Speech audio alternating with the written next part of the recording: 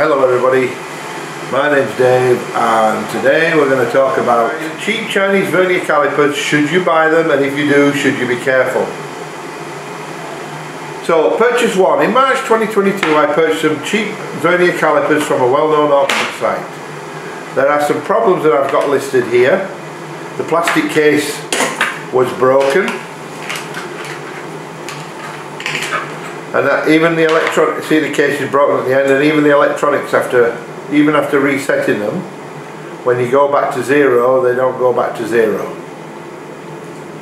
The case is broken at the end here, and for some reason I don't want to work properly. Okay, so they're now showing 90.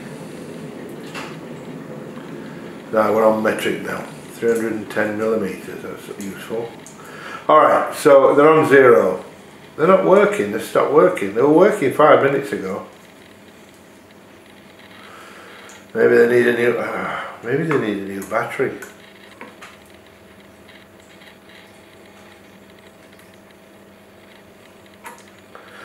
So when you switch them on, they go to minus 8,704.66 millimeters. You set them to zero, and then they don't change. And if they do, they go back to 7,000 again. I suspect the battery's flat. It may well be. They were working 5 minutes ago though. Anyway, that's beside the point. So let's get it going again. Oh yeah, I pressed the wrong button. So I purchased them in March 2022. They cost me $29.57, I think, or 54, something like that. The plastic case was broken, and even the electronics, after resetting them, setting the reading, once moved, they are out by 0.03 of a millimeter when returned to the closed position. So it doesn't matter how many times you close them and open them, they always point 0.003 out. They cost me $29.49, and today the same calipers are 50 millimeters shorter at $19.95. A similar pair shown here at $159. They have similar electronics and an LCD display, yet there is no mention of where they are made. Although they are 300 millimeters in length, I have a theory that people who are looking for Western made tools use the highest price filter to avoid cheap rubbish. My theory is this: the seller knows what people are doing, so they pitch in their cheap rubbish at the expensive end. They don't say where they are made, and they have used Western names to make them sound, or make them appear to be Western made. Here's the cat again, she likes it in the video. This is just my opinion, but there has to be some truth to this, to be fair. I recently did a video of Vivo tools. Now I'm not sponsored here. These I've paid for myself, but I bought a pair of Vivo calipers.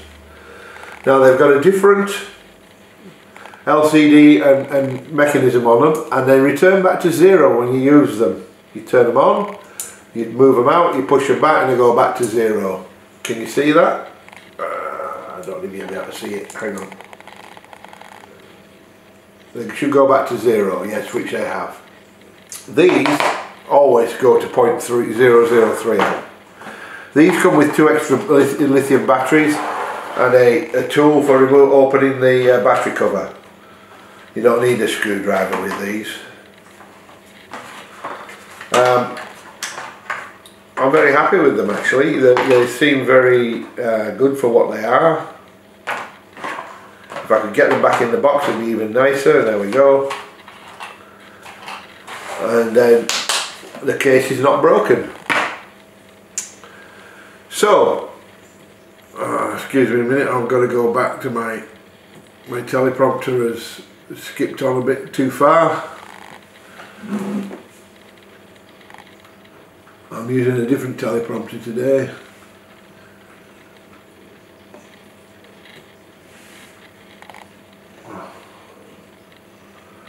So, why have you got to be careful?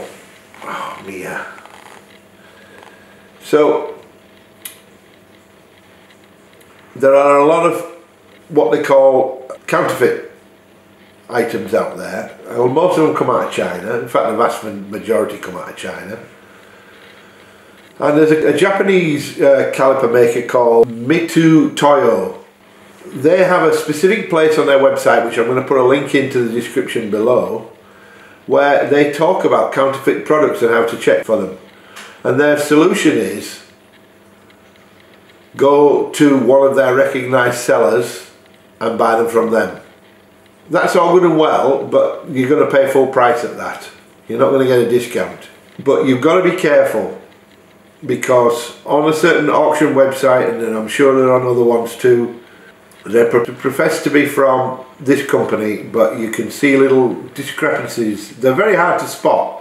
They're very, very good copies, but they're very hard to spot. Now, if I was a Chinese person selling Japanese quality items, I think I would put down that they were made in Japan, but they never put that. Why don't they put made in Japan on there? Because probably because they're counterfeit, but they want you to be fooled into thinking you've bought the original thing. Now, there's nothing wrong with the items they're making. I don't know why they don't just put their own name on them and sell them at that. Oh, by the way, those Vernier calipers were $22.99 and they're 150mm, whereas those are 200s. I prefer the compact 150 because the measuring I'll be doing is all small. There's none of it is going to be large. Now, to sum up, if you end up buying cheaper tools, then be careful what you're buying. After all, you may be buying fake calipers. These calipers are Toyo and retail at $1,087.78. But are they fake or genuine? Would you even know whichever they were? They are sold out of China and there is no mention of genuine or not, so what do you think? Well, look at these. They are classed as unbranded, and yet you can clearly see written on the screen is Toyo. These are $904.77. And either they are fake or they're just using the Toyo image. They are shipped from China as well, and in small print it mentions that the seller ships the item in 5 days after receiving payment. How long does it take to make fake calipers, and why would it take 5 days if you weren't making them yourself? Seems a bit dodgy to me. So the description is contradictory. It states unbranded and yet below it, it shows Toyo. I have included a link below to a page on Toyo's website where they tell you how to check for counterfeit calipers. And their answer is just buy them from their dealers, and that's fine.